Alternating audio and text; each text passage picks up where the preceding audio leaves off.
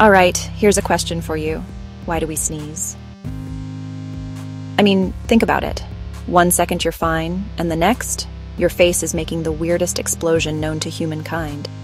So, what's actually going on? Let's start with the basics. Sneezing is your body's ultimate defense move. When something irritating, like dust pollen strong perfume, gets inside your nose, your body freaks out a little.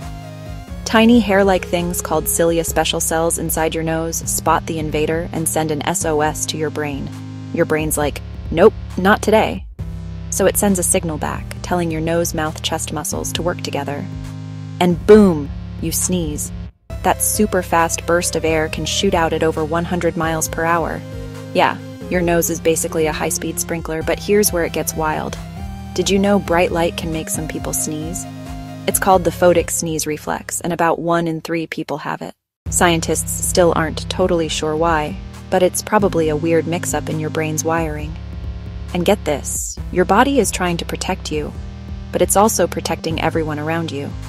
A sneeze can send thousands of tiny droplets flying, so if you're sick, covering your nose-mouth isn't just polite, it's science in action. So next time you sneeze, don't just say bless you.